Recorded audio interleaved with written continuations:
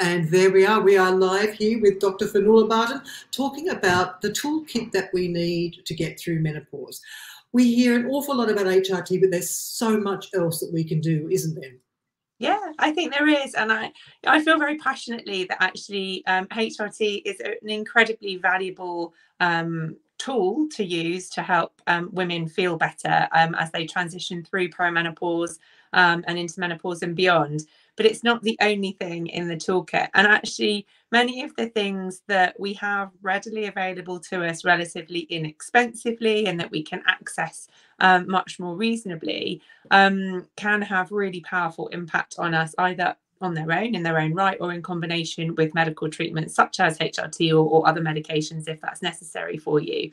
Yeah, I don't think there's any rocket science involved, but what's I think often difficult is that sometimes utilizing the non-HRT lifestyle changes can actually be harder work. It can be more difficult to make and establish and maintain lifestyle changes to support your health and well-being in the long term, and stick to them, and and find them, or find strategies that don't feel punishing for you actually, and that's why every woman is going to be very different in terms of what that toolkit looks like. It's common sense, but perimenopause and menopause are happening to us at a time in life when we're extraordinarily busy. We're often overly stretched in a whole range of different directions, and so finding time to prioritize our health and well-being is notoriously difficult. And then finding yourself in a situation where you've got this enormous sort of framework of lifestyle changes that you need to instigate can actually feel quite a daunting prospect. And so I suppose what I try and do is to allow women to find small changes or kind of direct women to making small changes that can have a big impact cumulatively, whether they're going down the medical route, as well, really. Yeah. We had a lot of questions come in. So because you're right, it is. If somebody says you've got to go and get fit, you've got to give up drinking, you've got to eat 50 types of different fruit and plant vegetables every week, and you just think this is just impossible. Yeah, it adds to the burden, and then in some ways it's counterproductive. So it's about finding little things that are achievable within your lifestyle that are going to help to support you moving forward. Yeah. Now let's have a look. We had got quite a long list here of them that people have sent. Fire away. The big one, the one that most people said was obviously anxiety. If you are suffering from anxiety, what are some simple things you can instigate just to bring it down? Well, I think, anxiety in perimenopause and menopause is an almost universal experience. I think the survey that you posted about earlier this week indicated that, the vast majority of women surveyed will include anxiety as a symptom that they're experiencing. I mean, in many ways, this is logical because anxiety is the body's very natural and normal response to something that has an uncertain outcome. And so by definition, going through perimenopause and hitting menopause, we don't necessarily have certainty about what we're going to be experiencing. And so anxiety is a very normal phenomenon to experience as part of it, but also in the context of the other stuff that's often going on around the same time as these biological changes occurring.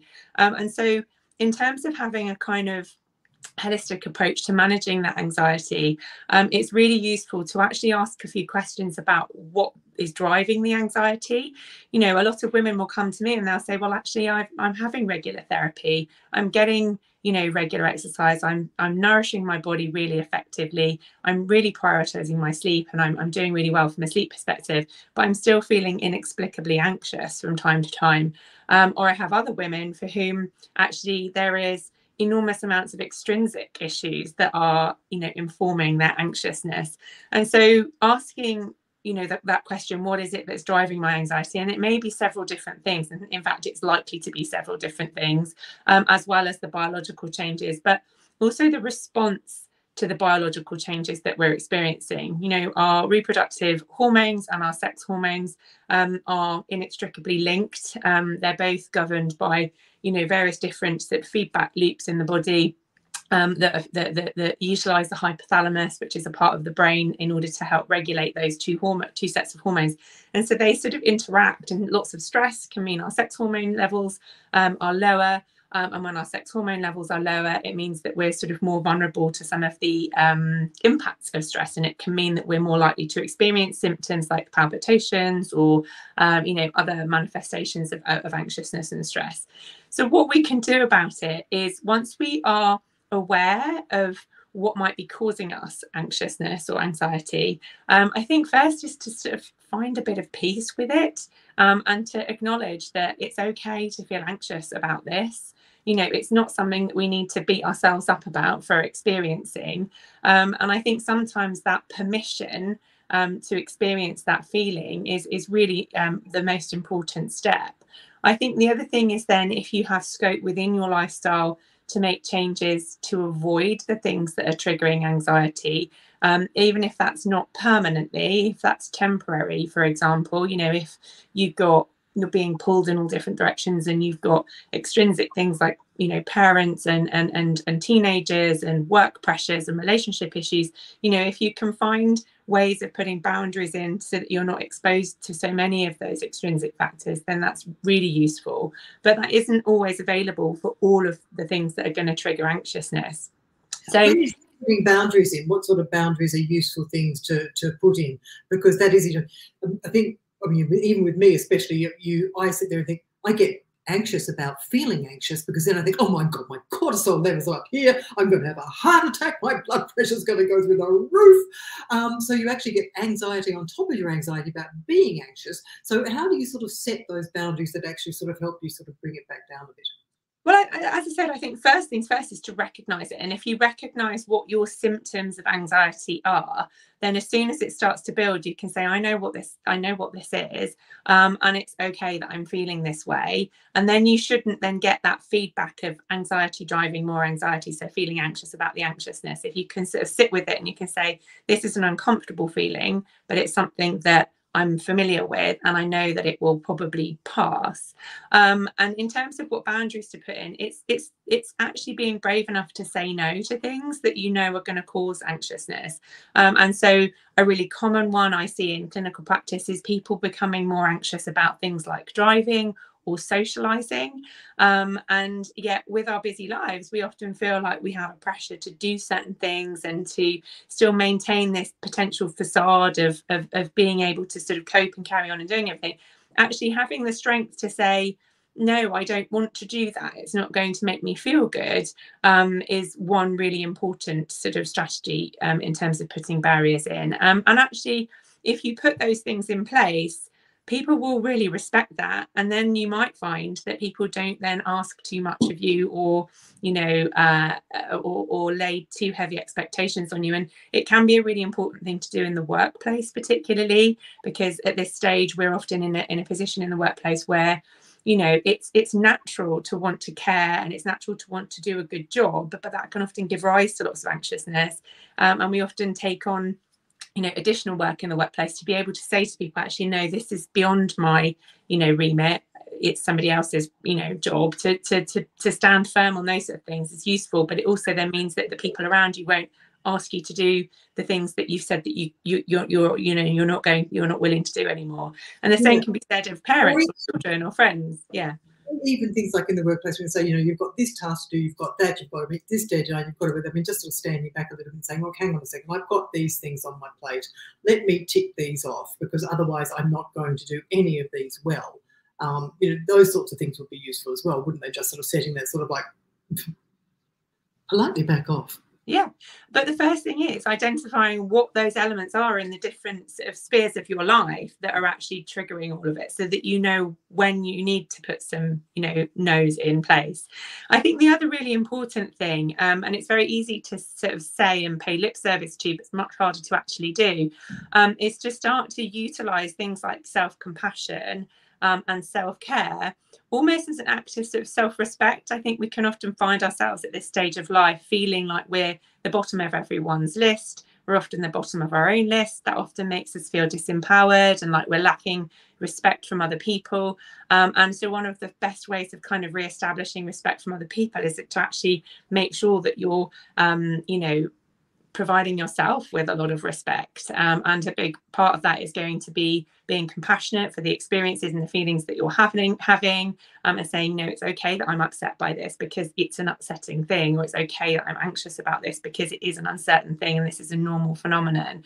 But also starting to care for yourself without any guilt. And I think that's another really big issue that can feed into all of this. We often do feel guilt about prioritizing our needs because we're so time poor often, but it's something that's incredibly important, and the value of rest.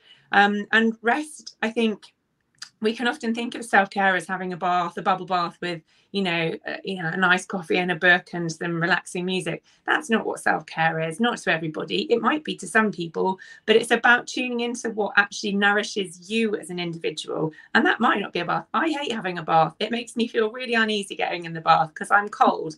But, you know, self-care for me is taking a long walk, ideally in sunshine and not in rain. And so your self-care is going to look very different depending on, you know, which day it is and what the weather's like and, you know, what your needs and wants are at that point. And trying to guilty. I had a very lovely lady was saying to me, I've done absolutely nothing today. And I thought, good on you. Because she was kind of, how often, you could tell she was feeling really guilty because she's done absolutely nothing. She's actually got a sinus infection. She's not really feeling very well. She was feeling guilty about doing nothing. I think, you go, girl. Every so often it's a really good thing to actually do nothing. I used to call them duvet days in Australia, where you just sort of like, you know, once a year you just have that day where you just sort of go, you know what, I'm just not getting up today. I'm just not. Yeah. But I think we're conditioned to feel like we need to fill that time with something purposeful, or indeed on the contrary, like we find we have maybe a pocket of time in order to take some rest, but you fill it with something that, you know, needs doing, because let's face it, there's always something that needs doing. So it's about kind of trying to weave that self-care and those little sort of pockets of rest into the reality of ultimately what is likely to be a very busy life. And actually on that point of purpose, I think one of the other things that can often drive anxiety for some people is when their purpose is shifting. And this can often happen in people whose family dynamics are changing. And, you know, for example, I see lots of women who've got sick and elderly parents, and they may be grieving for a parent who's unfortunately passed away, but their lives have been completely overwhelmed and prioritizing that parent's need. And when that person is no longer around, or if children have flown the nest, actually it can really change that sense of purpose. And I think that plays into an even bigger issue in terms of this is a phase of life where our lives are who we are and our identity is changing, and we need to be tuning into the kind of person that we want to be, and actually pausing and taking stock and saying, well, how do I feel about what's going on right now? And what do I want the next 5 years, 10 years, 15 or 35 years to look like? And what's the sort of person that I need to be? And actually, we often, a lot of people get a bit stuck. And so it's useful to take advice, to talk to a therapist, to talk to a coach, to talk to a personal stylist if you've completely lost what your sense of style or fashion is, in order to kind of garner some of that confidence again. On here a little while, Menopause Canada was saying there's an app there that she was looking at that she says over in Canada, it's called Anxiety Canada. It's a website and an app. It has lots of free ideas and things for reducing anxiety. Do we have similar things here? Or I'm not going to say is that worth looking at, because you probably don't know about it, but I'm sure if she's saying it is, it probably is. Do we have similar apps and things? No, we do. And I think this is the thing. There are so many resources available. We are living in unprecedented times where we have access to so many fantastic resources. But, and this is a big but, when we have so much access to so many things, actually it's really hard to find the thing that is going to be useful for us. And so that's why actually before you go diving into websites and apps and, you know, downloading a mindfulness app or the Calm Sleep app or whatever, you actually identify what it is that you really need to address, rather than kind of sticking plasters all over the place, but not actually necessarily identifying what the roots of the issues are. And I can't encourage people enough to seek talking therapy. I think that it's a really underutilized tool, and I think that in the States people are much more au fait with having a therapist throughout their entire lives often, and it's something that we still aren't quite used to here in the UK. I actually think having some proactive talking therapy, even if you're not experiencing grief or trauma or psychological difficulty necessarily, actually having some talking therapy to talk through some of these big things that are happening to us, both physically and circumstantially and psychologically, is a really valuable thing. The biggest issue with that is accessing it, because NHS services are hugely overwhelmed. Every NHS locality, you can access psychological services through something called IAPT, increasing access to psychological therapies. And if you Google IAPT in your local area, you will be able to find your local IAPT service, which normally people can self-refer to, and there are often waiting lists. Aside from that, obviously, there are a whole host of private therapists that you can access, and there are a couple of really, so the British Psychological Society, they have a postcode search for psychologists, clinical psychologists in your area, or organisations like the BACP, for example, British Association of Counselling Psychotherapists, is another great resource to find somebody if you're willing to go privately, and to fund some of that yourself. And coaches, I think a lot of people have access to professional coaches through their workplace. I'd say encourage that as much as possible. If you don't have that through a workplace scheme, think about finding a coach outside in some way who can just help with a lot of actually has qualifications. I mean, there are so many people popping up like mushrooms all over the place at the moment, calling themselves menopause coaches. I've got no idea what type of qualifications they actually have. A lot of them don't seem to have it, except they went through menopause. Yeah. And I think that you do have to be careful. Adult psychological problems. If you've got if you've got anxiety, I actually think seeing a psychotherapist or a clinical psychologist is probably the best thing to do, because they can sort of talk you through. Clinical psychologists particularly, they will have access to all the different modalities of psychological therapy, and they'll be able to kind of find a treatment strategy that's specific to your individual needs, dependent on your situation and circumstances. Yeah, there was another point back here that somebody made, which is that it just takes so long to feel any difference too. Is it going to take forever to feel less anxious? Can you feel incrementally less anxious? What should people expect when they're trying to reduce their anxiety in terms of feeling better? Well, I think it is going to take a long time, and actually, hand on heart, if I'm really honest, I think HRT is probably the best way of managing perimenopausal and menopausal anxiety, because it is going to treat an enormous element of the root cause of the issues.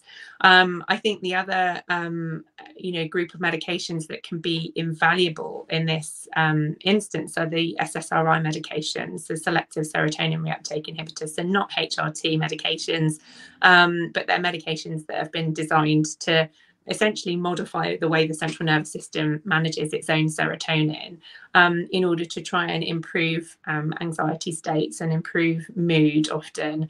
And they're enormously valuable, and actually I would say life-saving in many instances, and they won't work instantly, but they will work quickly if you've got, if you've reached a bit of a crisis point, actually. But they work best alongside a talking therapy approach, which is going to get to the root cause of the problem. And the anti-anxiety medications are going to help you to feel less weighed down by the difficulties that you're facing, whilst you then go through that sort of more therapeutic process. And they are, medications, there's broad range of them, lots of different ones. Some of them are better than others. It's often not a one-size-fits-all approach. It's often a trial and error situation to find the right one and the right dose that suits each individual. But there is increasing evidence to suggest that actually psychological therapies are the best way of managing things like mood disorders and anxiety disorders, either in premenopause or in perimenopause or menopause. But they take time, and it's it's going to take a week, month potentially to start to feel better from that. But what I would say is sometimes the act of taking control and making a decision and putting a plan in place can itself feel really empowering. And that's a really important, element of this, is being in control, because anxiety is, a symptom, or is a manifestation of when we're experiencing something that feels uncertain. So any ability to regain control in those circumstances is really important. A lot of people are a bit scared of when you say talking therapies. They think they're going to have to be, lying down on the couch and spilling their every childhood trauma that they ever had. But a lot of it is quite practical. A lot of it, isn't it? So then, like, CBT is really about refocusing the way you think about things in a lot of ways. You don't have to worry about your childhood trauma particularly. It's more about, if you think I can't drive because I'm going to kill myself going on the highway, then they'll sort of go through sort of things about, how realistic do you actually think that's going to be? So you question your thought process till you come to a point actually where you kind of think, well, actually, I'm probably unlikely to kill myself really in reality. So, you can take that step forward. So it's not really just a matter of spilling your guts, as we would say down under. It's really quite different, isn't it? It's very practical. Very different. And, there are several new kind of generations of CBT, as it were. I'm not a psychotherapist or a clinical psychologist, so I'm not, familiar with all of them. But things like acceptance and commitment therapy, for example, or there are newer sort of forms of really short, brief intervention psychological therapies that can be really useful, particularly for managing specific issues like fear of driving or fear of flying and that sort of thing. But also there's an abundant amount of research supporting the use of specific CBT techniques for things like insomnia, which is obviously an enormous issue for a huge number of people in perimenopause, menopause, and hot flushes. Now, the kind of that triad of symptoms in menopause, the night sweats, insomnia, and then brain fog. Actually, if you think CBT can help with treating flushes, in a pretty reasonable way, that then can mean that you sleep better. CBT can also be really helpful at helping with getting to sleep and staying to sleep and giving you useful strategies to do that. Then it's logical that actually using those kind of therapies is really useful for the whole sort of, that's holistic approach. But yeah, you're right. CBT and some of the other more specific psychological therapies, it doesn't involve, delving deep into your childhood. Counselling and psychotherapy are more likely to involve those kind of conversations. And a lot of people find great value in that, in offloading, particularly if they're holding a lot of trauma or grief that they haven't necessarily had the chance to deal with. Because we know, actually, again, there's lots of research to suggest that women who've experienced adverse life events and lots of trauma through their life are more likely to experience more difficult perimenopause and menopausal symptoms. This was something that the Fawcett Society report, when they did their big survey, noted. And it's why there can be a big disparity in terms of social economic groups, in terms of, the different experiences that women have. So, yeah, it depends on the circumstances, but you don't have to be talking about everything if you've got specific things that need to be dealt with therapy. Yeah. Low mood is another one then that people coming on. We'll stick with the moody bits first. Low mood and loss of interest in life, anhedonia, I believe, is the word for that. Are there things that we can do that will help improve our mood as well? Yeah, I think so. And I think that simple things are really important. I think sometimes we often get lost in, the busyness of modern day life, and we can lose track of the things that help us to feel good. I think, we're on social media right now, and I think that social media has huge part to play in people's mental health, to be honest. I've had a pretty extended break from social media recently, and I'm feeling so much better for it. I think we can sometimes get kind of stuck in the scroll, thinking that we're doing something, but actually it's not nourishing us necessarily in a particularly good way.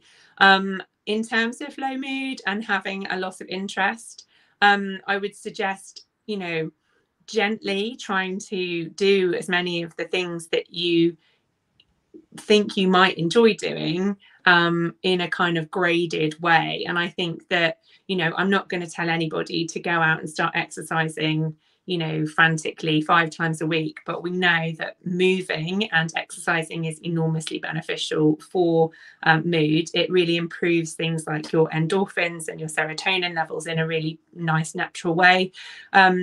So going for a walk on a regular basis is probably the easiest, cheapest and most accessible thing that women can start to do.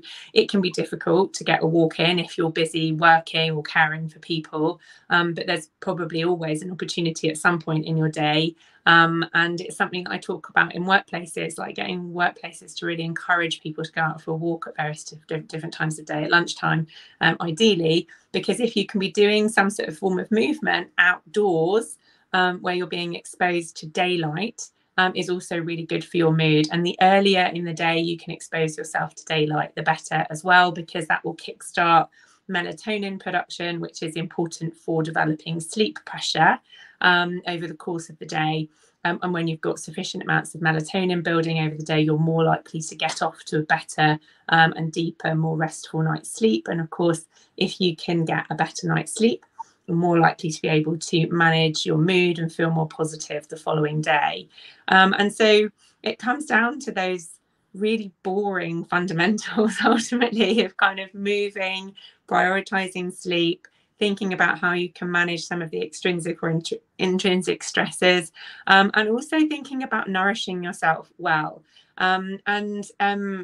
Again, it can be hard because when life is difficult, we often slip back into patterns of behavior that make us feel good, and comfort food is called comfort food for a reason. You know, often when we've got low estrogen levels, actually we crave things like carbohydrates, which is normal. But if you're choosing, you know, carbohydrates that are rich in processed sugars and you know, other chemical additives, that's not going to be good for you in terms of your brain function, your energy levels and things in the long term.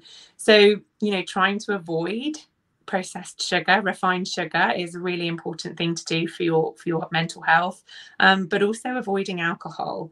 And it's a really unpopular thing to say, but I think it's really important because, you know, alcohol is the most socially acceptable drug, and it's readily available in every supermarket and in many other places as well. And it may make you feel temporarily more at ease. It may soothe something, but actually it's going to be doing profoundly more harm in the long term in terms of your, you know, mental health and depressive symptoms, but also your metabolic health, your cardiovascular health, and all of those other things in the longer term too. So I would say if you have problems with low mood, it's really important to think about your relationship with alcohol, and maybe think about whether that can be adjusted. Again, you know, looking at those other lifestyle changes to consider, but also connection. And I think one of the things that can often be overlooked is the power of community and the power of feeling connected to other people, both you know, verbally, so you know, by phone or in person, speaking to people, or by text or email, just reaching out and having conversations with people, but also the power of human touch. And this is something that I think, you know, we were all relatively starved of during the pandemic. So we only got to see, you know, a select group of people, and a lot of people were incredibly isolated during that period of time. You know, a hug stimulates some really, really important happy hormones. And it doesn't even need to be a full-blown hug, you know, an embrace, or, you know, just that human connection, I think can be a really powerful way of helping to boost your mood. But when you're feeling very low, it can be very dispiriting to reach out to other people, you know, if you're feeling isolated and you've completely lost interest in everything. So I hope some of those the tips are helpful. Yeah, it's a difficult one, isn't it? You mentioned alcohol there, which leads me quite happily into palpitations. Yes. Yes. What are you know, with hormones and menopause, what are some of the main causes of palpitations, and what role does alcohol play? So, I mean, low estrogen can cause or can give rise to symptoms of palpitations. It's one of the common sort of perimenopause, menopausal symptoms. But it's also important to remember that palpitations might be a symptom of an underlying cardiological problem. And so anybody who's experiencing palpitations, I would encourage you, even if you think it's all part of your perimenopause or menopause, it is really important to ensure that that is investigated thoroughly, because cardiovascular disease is still one of the leading causes of mortality and morbidity in women. And we know that when estrogen is low, we are at an increased risk of developing cardiovascular disease. So any cardiac symptoms need to be taken incredibly seriously. It's also important to just bear in mind at this point that women tend to have quite different symptoms to like ischemic heart disease than men do. We think of the classic symptoms of sort of central crushing chest pain, but actually sometimes women won't experience central crushing chest pain with a cardiological problem. They might experience nausea, they might experience dizziness, they might experience back pain, pain radiating into the arm. So I think it's really important to just be aware of your cardiovascular health, and have any symptoms that might indicate heart issues investigated thoroughly.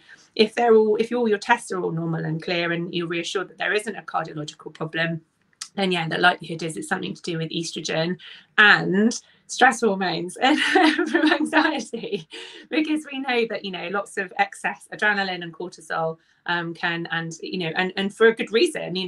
When we are running from the tiger at the cave door, what we need is our heart to beat quickly and strongly in order that we can power our muscles to run away nice and quickly. So it's it's an adaptation that we've developed that is keeping us safe ultimately. But when we're not having to run from a tiger at the cave door, actually it can provide a lot of additional anxiety when you're woken up in the middle of the night with palpitations. It's a horrible experience.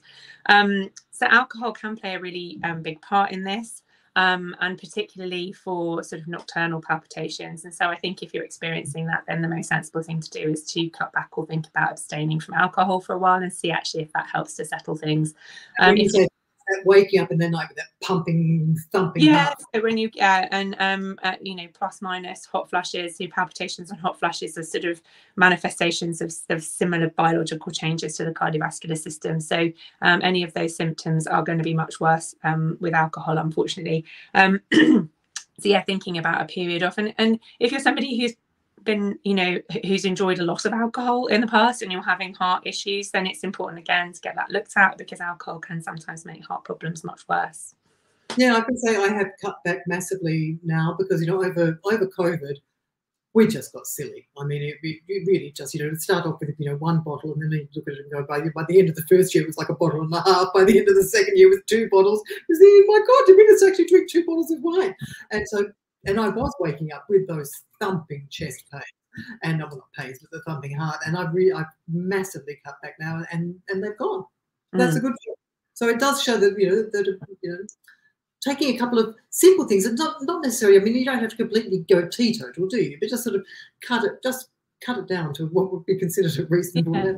And I think we know that alcohol is not good for us in a whole host of ways. And I think historically there's been this notion that there's a sort of J-shaped curve with alcohol consumption, and actually a little bit of alcohol can be helpful for us, the Mediterranean diet. And I think the jury is still out actually as to whether that is genuinely true.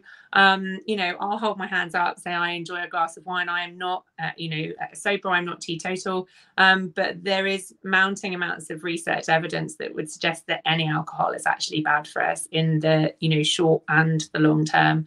So I do think it's a really important conversation to be having with yourself about, what's important to you. And certainly if drinking alcohol is causing you to feel more unwell, then absolutely think about, and it doesn't have to be, it doesn't have to be abstaining completely, like you said, and it doesn't have to be forever, but like actually if you did like a 2-3 week trial and just see how much better you might feel, then that might really hammer it home and give you the information that you need in order to then inform a decision about what you want to do in the long term.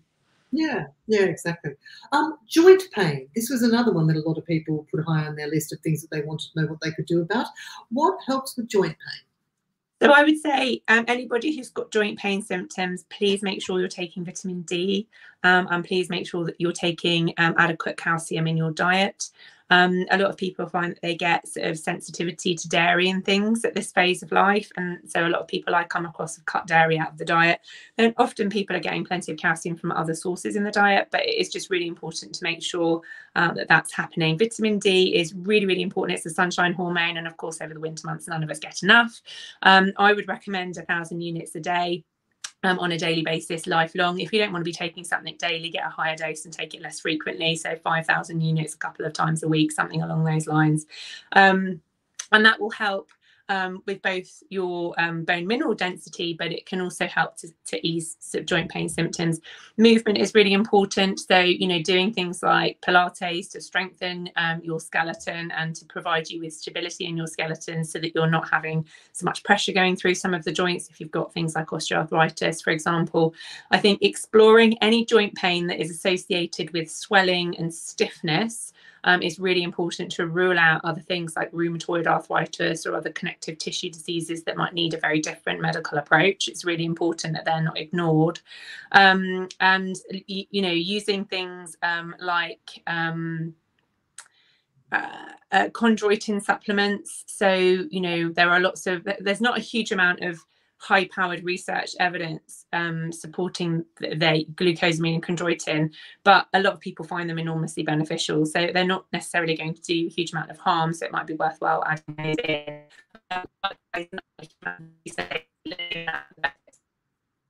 Oh, you've gone alien on me. Can you hear me? Hello, hello. Oh, looks like we've lost it. Should you take vitamin D with K in it? That's a very, very good question. Have we lost you? Have we lost you? Can you come back in? Let me see. Can you hear me? Hang on. Hello. You're back. Good on. Good on. Tell me to move closer to my router, but I'm right next to my router, so I'm sorry if that was me. That's all right. We have a question there. Should you take vitamin D with vitamin K in it? You can do, there's a theory that it helps to improve absorption. So if you can get a D with K, then fine, but you don't have to have it with vitamin K. You can just have it as vitamin D on its own. And it doesn't need to be an expensive, you know, fancy supplement. Vitamin D is vitamin D. And actually, you know, you just need to be getting some of it on a regular basis. And remembering to do it every day is quite hard. So that's why I take a high dose, maybe once a week, so that I can know I get my dose in without having to worry too much about it. What about, this is the other thing that some people say helps with their joints, collagen supplements. What do you think? Yeah, so I think I was trying to talk about collagen when we got knocked off, but so again, there is more and more research coming out around the use of collagen. Obviously, it's something that's relatively new, and historically there wasn't a great deal of data supporting its use, you know, for joint pain symptoms, and that would still be the case now in terms of high quality research data. And so it is expensive. It's another thing to add to the to-do list that doesn't taste great. Let's be honest. It's either bovine or fish-based, and neither of them taste particularly good in your coffee. However, they tell you they're going to, you know, it's going to taste in the marketing. So if you're taking it just for your joints, I would say you're probably not going to see a huge amount of benefit. But if you're looking at it for other reasons as well, so things like hair, skin, nails, and, you know, joints, then it might be worthwhile exploring. But you need to be taking high dose. So I think probably I think it's like 1,000 milligrams or even 2,000 milligrams, or maybe even more. Actually, don't quote me on that. I think you need to be taking much more than what you would. Something of micronized, you know, incredibly small size, minuscule daltons of bovine stuff. So the capsules and the liquids tend not to have enough in them. So if you're going to go, you need to go for a powder that you need to be using like 2 big scoopfuls a day, which it's an undertaking and it's very expensive. Whereas vitamin D, not so much. Yeah, exactly. Dry eyes. That was another one that dry eyes drive me batty. I have dry eyes. When I lived in Moscow, and you know, when it was, you know, below zero, I'd go outside and I'd actually literally have frozen tears down the side of my face. It drives me absolutely nutty. What can you do about dry eyes? So, I mean, lubricating eye drops is number one, and something that's got a high hyaluronic acid content in it is what I would suggest. There's loads of different ones on the market, and it's about finding the ones that suit you and your needs best. My favourite is Thealoz Duo, just because it's got 0.3% hyaluronic acid in it, and it seems to be the one that helps with my eyes the best. but you need to be consistent, and it can't just be putting your drops in every so often. You need to be putting your drops in sometimes 4 or more times a day in order to keep that film, you know, of hydration across the cervix. And certainly wintertime, when obviously you're going out into cold weather, that's going to trigger more water tear production. So you need to be upping the frequency of drops in those times. What I would also say is anybody who might have allergic eye disease, it's really important that you also consider allergic eye drops, because, you know, as we hit spring, a lot of people will find that their eye symptoms are much worse. And that's because they're probably an element of allergic eye disease, as well as so allergic conjunctivitis, as well as having dry eyes. The two are often in combination. Other things that ophthalmologists will recommend are regular warm compresses in order to try and stimulate, you know, production of the you know, the important fluid that we need to kind of keep the eye lubricated. But again, in order to do that, you need to be doing it 4 times a day with an eye compress on for 5 minutes. Who's got, you know, time to be 5 minutes on your eyes 4 times a day? It's very difficult to achieve. The other thing that I see a lot in... Is just asking here, what were the name of the eye drops again, please? So the ones that I really like, Theolos Duo, they're called. They're quite expensive, but an ophthalmologist recommended them to me, and I've been using them ever since. And I think that they are the best of the ones I've tried. But obviously, everyone's going to be slightly different. Theolos, yeah, Theoloz, and Duo, Duo. But omega-3 supplements can also be quite useful. So this is another thing, you know, a fish oil supplement, because, you know, much as we can all try and eat 2 portions of oily fish a week, it's sometimes not available or easy to do. So sometimes taking a fish oil supplement or an omega-3, you know, a plant-based omega-3 or omega-6 supplement might be a useful thing to consider as well, because that can be really good for eye symptoms, also quite good for brain fog symptoms. That's good to know.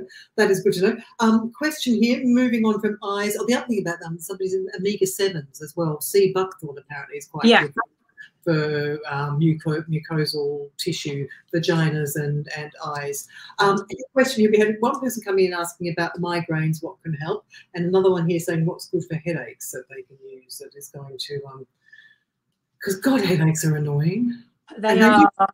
Around menopause. They do. And again, I think it sounds like a cop-out, but actually trying to identify what is triggering them is really important. And actually in perimenopause and menopause, it's likely that an element of it is estrogen related or related to, you know, fluctuating or low levels of hormones. And so HRT can be a really useful thing to consider in these instances. And I think what's a really important point to make is a lot of women who have migraine, which is a chronic neurological disorder, and migraine is very different to headaches.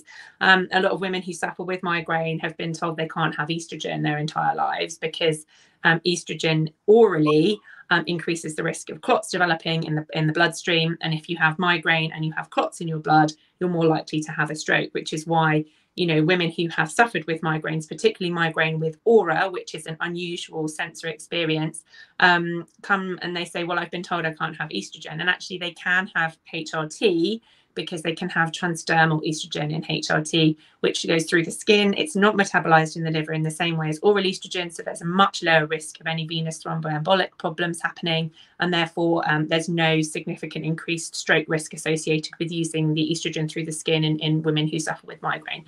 So that's a really important point to make, because I see so many women who come to me and they say, oh, I can't have estrogen because of my migraines. And actually it's really important to know that people with migraine can have HRT through the skin.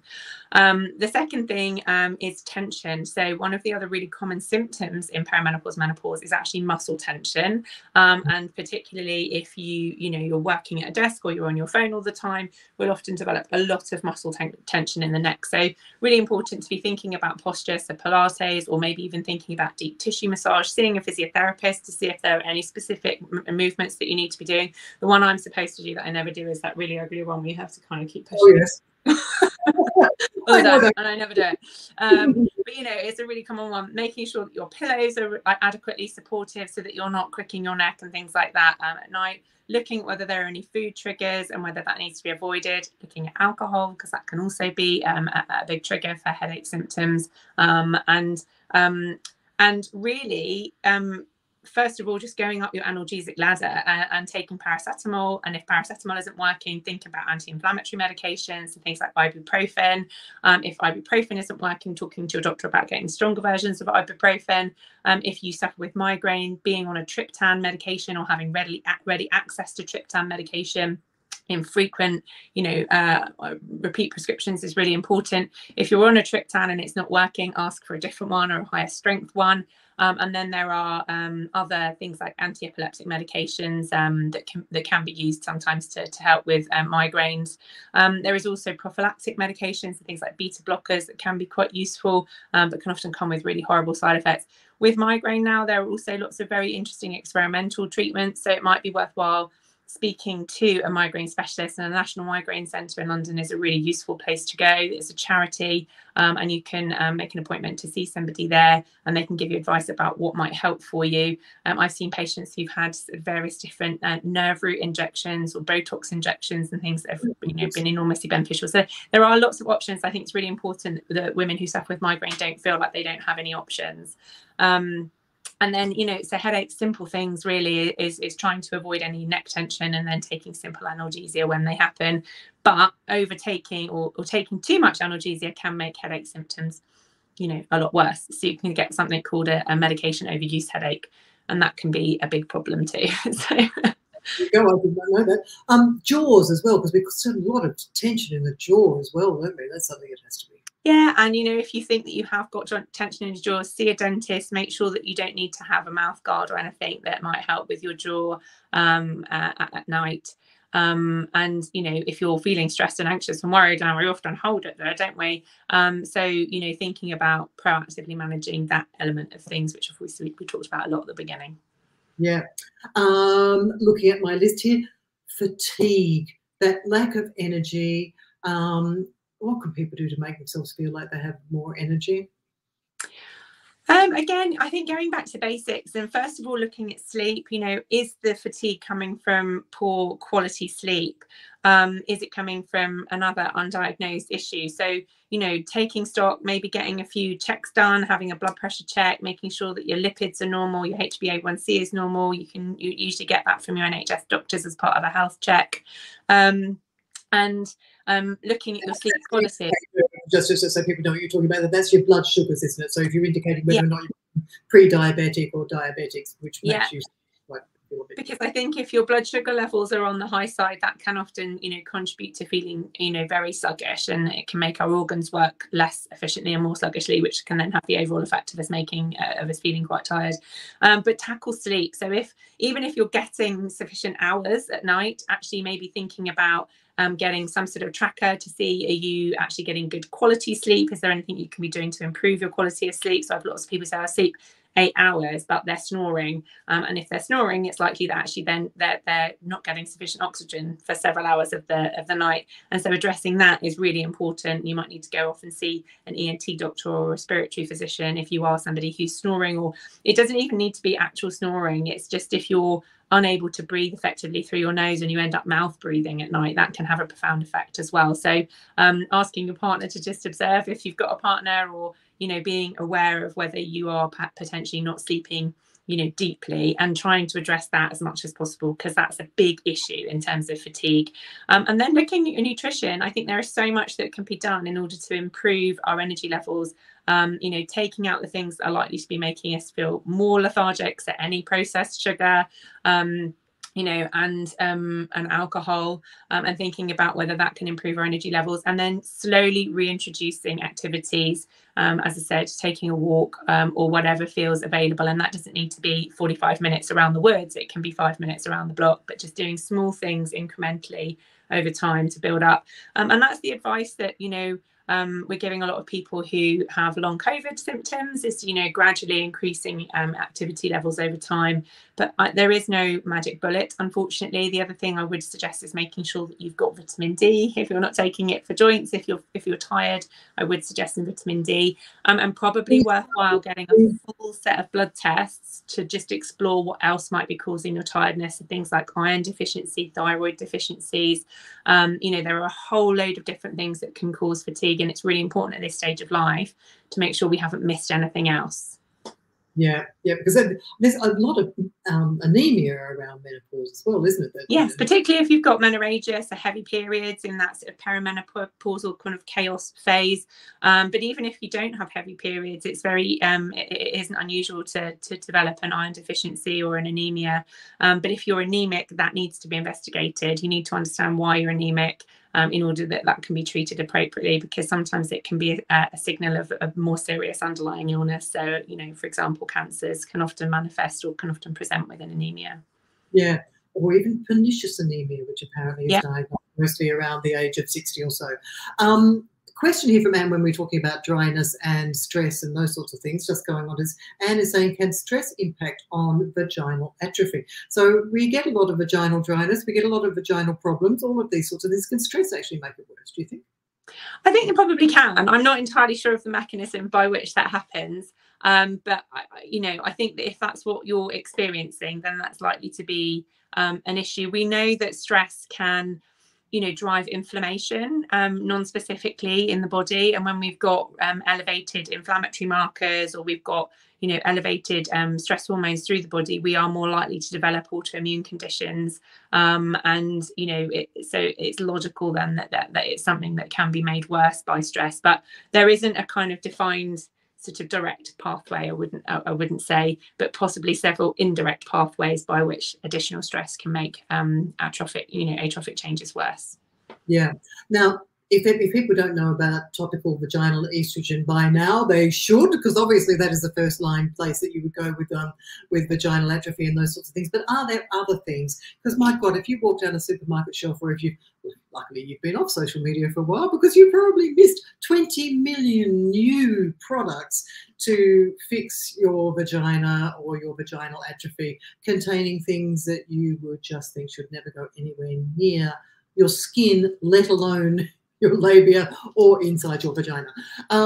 So are there things that you could recommend that can at least, you know, help things, especially if people are at that point where they're so sore, so red, that even putting a Veston on hurts? Yeah.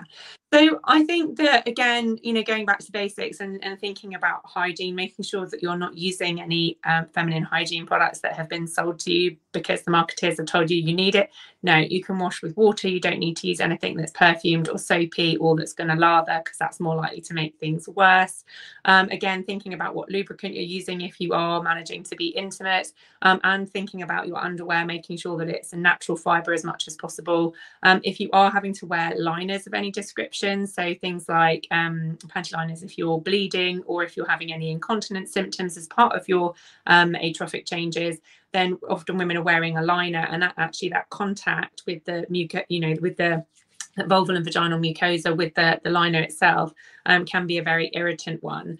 If it is very, very red and sore, one of the things to consider is actually using barrier cream. So, you know, things like Sudocrem or Bepanthen, which we use to protect, you know, very fragile, you know, skin and mucosa in babies when they've got a nappy on.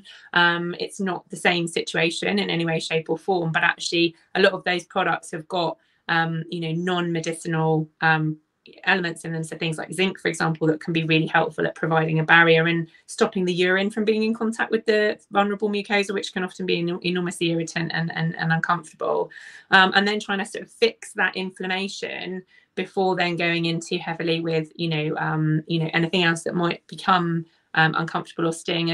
And I think if you've got problems, it's important to be examined, because it's important that a doctor has a look and make sure that there isn't anything else of concern, like a chronic inflammatory disease, or an infection that might need to be treated, or something that might actually need steroids to help get it under control, either before or alongside using your vaginal estrogens.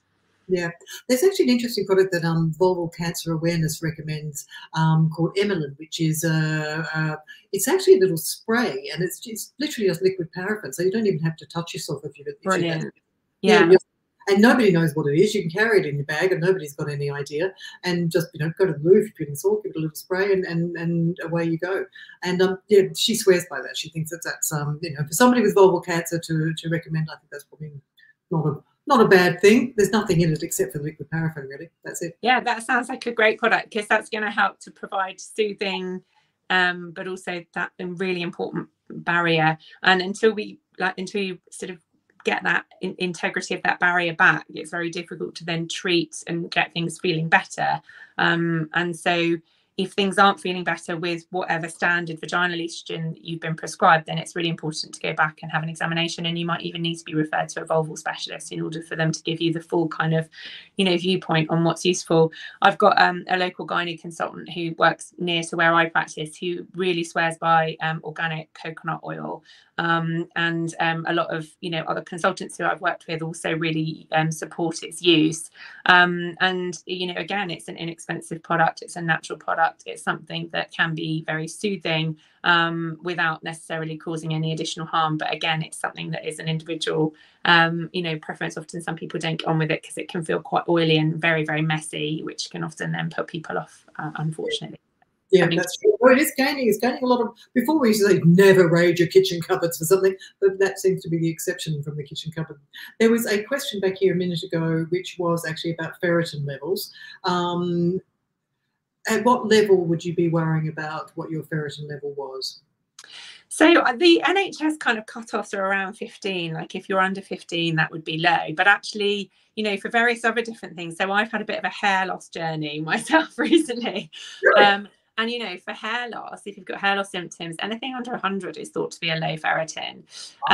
So I think it really depends on the circumstances. Iron is quite difficult to take as a supplement. It's notoriously difficult to tolerate and can often end up causing things like constipation. So it is something to have a discussion with a doctor about. But yeah, I would say if your ferritin is above 15 and your hemoglobin level is normal, you probably don't need to worry too much about there being a significant underlying health issue. If your ferritin is low and your hemoglobin is low, and you've got other markers, so like your total iron binding capacity or your total iron, if they're abnormal as well, then, you know, more likely that needs to be investigated in a little bit more detail. Likewise, if you've got issues with liver function alongside things like ferritin issues, then again, it's something that needs to be considered by your doctor or by a specialist by referral if necessary. But yeah, so I think iron is something that we do often lack. I was marathon training and I just got completely depleted. And so it's something that I've been using recently. And I have to say, I think it's really helped. And actually that, you know, again, when we were saying earlier about fatigue, you know, thinking about taking something that's got some iron in it can be useful for fatigue too. Absolutely. And one thing to remember when people say, oh, just eat lots of spinach. Spinach might be a lovely thing and it may have iron in it, but it's non-heme iron. If you want to get the iron out of that spinach, you have to add something with vitamin C in it. So eat it with a capsicum or something like that. The last thing. Yeah, there you are. I'm really worried about my battery. I think my battery's about to go. I'm so sorry. That's all right. We've only got a couple of minutes left anyway. So the last thing I will throw at you very quickly is low libido. What can help with low libido apart from this? Chuck that one at the very end. So, you know, being on HRT is something that can be enormously beneficial for libido. Considering testosterone as part of your HRT is beneficial, and the NICE guidance support using testosterone as part of HRT if you've got low libido despite good estrogen. But aside from that, I think that there are, you know, other things to discuss. Libido is such a complex issue that it's not just about hormones. And I think, again, ask yourself the question, is it that I have no sexual desire, or is it that I don't have any sexual desire for my current partner? You know, is it that I don't have sexual desire for self-pleasure, or is it just a lack of sexual desire for sex with other people? And, you know, if you can answer some of those questions, that might give you an insight into what's likely to help, I suppose, or what management strategies might be necessary. A lot of people find that they're disconnected from their partner, you know, after however many years of being together, or if it's a new relationship, it can, you know, relationships can feel quite strained at any stage, but even more so at a time in life when actually, you know, things are very stressful and difficult. So thinking about how to reconnect with your partner and how to do so in a sensual way that isn't necessarily high pressure. You know, touching, you know, that doesn't necessarily have to lead to sex, that just feels good and that it feels like you're nourishing the relationship in some way, shape or form. And there is a lot of talk about, you know, use it or lose it. I really don't like that term or phrase, but there is an element of truth to it, unfortunately. And the more sex you have, the more likely you are going to have higher sex drive and higher desire. And so, you know, even if you don't have the time, capacity, or opportunity to be having sex with a partner on a regular basis, you know, self-pleasure and having an orgasm on your own in your own private time as part of your self-care might not be a bad thing to consider. If you lack even the desire to do that, then, you know, that probably points to there being broader issues that potentially need to be explored either through therapy or through medication such as additional testosterone. Also really important to make sure that any genitourinary symptoms are as well managed as possible, because obviously if having sex is really uncomfortable, then every time you have sex and feel, you know, and try and enjoy an intimate experience, if it's deeply uncomfortable and unpleasant, then that's going to provide a very, you know, firm feedback in your brain that that's something that you don't want to, you know, consider again. So definitely, you know, if libido is an issue, also be thinking about vulval and vaginal health, proactively managing that with estrogens if that's available to you, or other options if that's not available to you, and thinking about which, you know, whether it's all desire that you know you've lost and libido that you've lost, or whether there's elements of desire that you know are still there that can be nourished in order to get you back on track with, you know, your partner or a new partner if that's what's necessary. Or even just yeah, thank you very much for that. I will end this on here on the Instagram first, because I don't want to lose that, and we have gone over time. So I will say farewell to you there. And where quickly can people find you, if they want to find you? Where are you, darling? So, I mean, Instagram at the Menopause Medic is probably the most sensible place to find me, or my website, which is www.themenopausemedic.com. And I am going to try much harder to be much better on social media in the next couple of months, but it's just been a tricky few months. I agree. All right, I'm going to end this here on this one. Oh, hello, Kathy. I'm leaving now. I'm about to turn you off. Speak to you all soon. And so get that one there. And then I will end this one here for YouTube and everybody else. But thank you again. That was, God, we covered a lot of territory there. We did. It's always enjoyable, though. Thank you. Thank you. So I will see you soon. Take care. Take care, Fiona. Bye-bye.